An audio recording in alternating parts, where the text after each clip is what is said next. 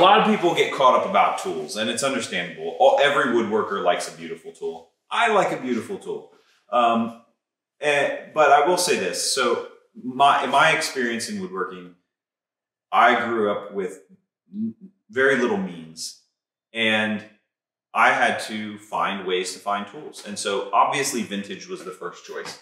You can see an array of vintage versus modern tools. Here's an old tri-square that's probably an old Marples that I probably bought when I was 10 years old. Here's a marking gauge that I made in 2006. So however old I was then, I'm 32 now, so you do the math.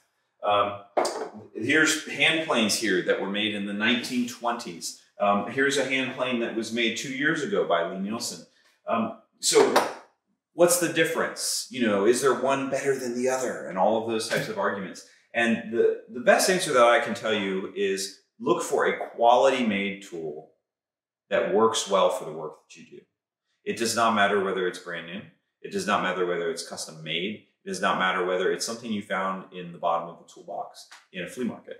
And so another thing to remember too is with vintage tools, like let's say this number 4, this was somebody's prized possession, right? In the same way that this little Lee Nielsen number 2 is one of my prized possessions. When I move on and this plane lives on much longer than I will, somebody else will find this, and that does not negate the value of this tool at all. But then there's also other meaning in tools that you might find. You may find a tool maker that you really appreciate their values and their work.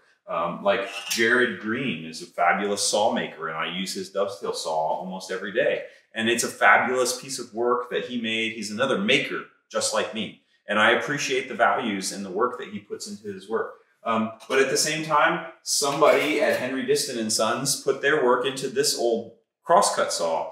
And so I'm also appreciating their work, maybe 100 years since this saw was made.